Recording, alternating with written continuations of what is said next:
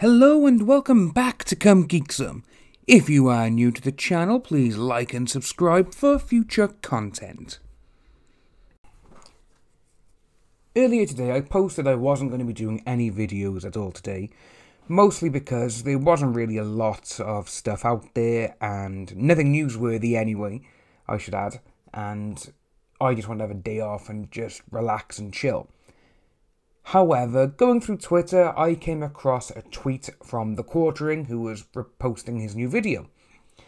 And it got me thinking a little bit because I knew the person in his thumbnail. It was Ricky Birtwick, you know, one of the funniest disabled YouTubers going, and I followed him for a long time. And it's all about a comment in a video that he done the other day regarding someone who wrote an article for MTV. And this person who wrote the article is called Melissa Thompson. She is a disabled person herself. However, in her actual bio on Twitter, it states, Disability to White creator.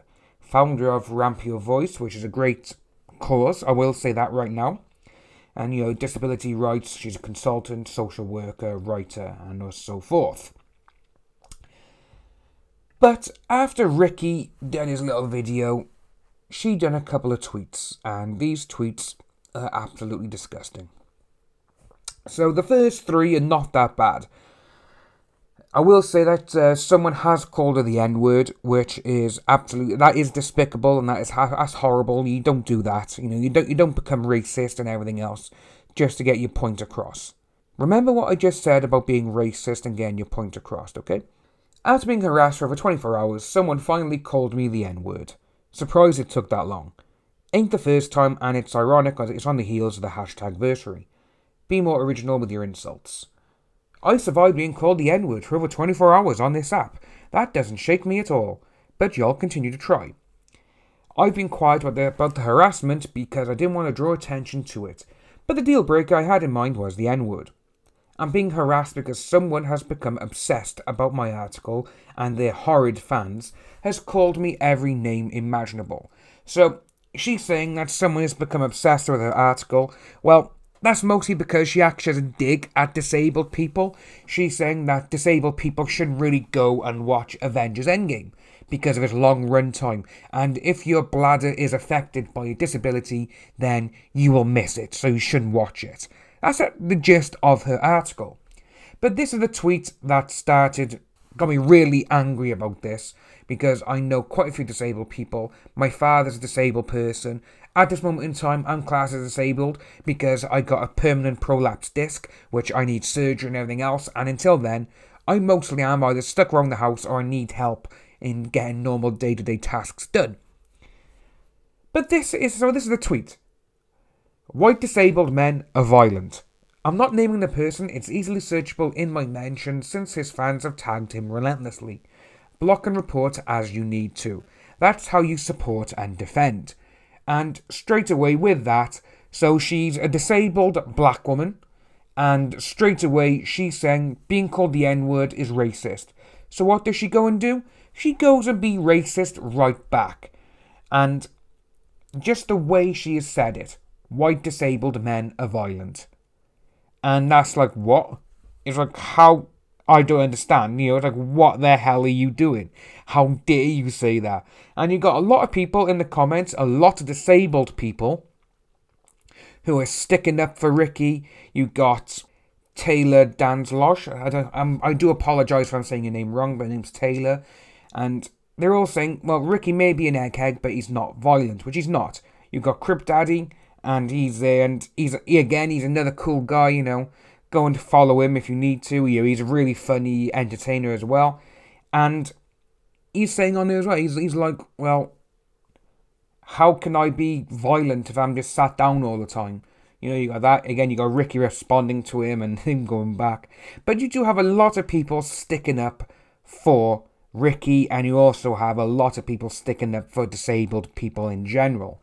So the way I look at this, and the way that she said that white disabled men are violent, is absolutely disgusting.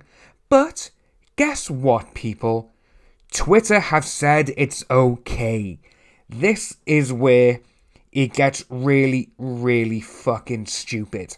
So, she actually posted an email that was sent to her from Twitter. Hello, we have received a complaint regarding your account for the following content. The tweet was, the white disabled men are violent one. We investigated the reported content and could not identify any violations of the Twitter rules. So, with Twitter saying that, it goes to show that Twitter, they're fine with people making fun and being racist towards white disabled men, and it's okay for people to do it. That is one of the most disgustingly unethical things I've ever seen in my life.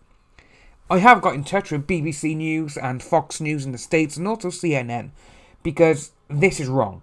You do not go and say, white disabled men are violent. You don't say that. You don't go around doing that. That's absolutely disgusting. And she thinks it's fine. But another thing that I can't seem to understand is that she has someone who is sticking up for her, a Sarah Blakovic, or Blowovic, whatever her name is. And she's like, Valissa is one of the most badass advocates I know. She took on a real access consideration for many of us when it comes to long movies. Some white disabled man is trying to suck up to abled people by critiquing her, and she's been getting hate from his stands.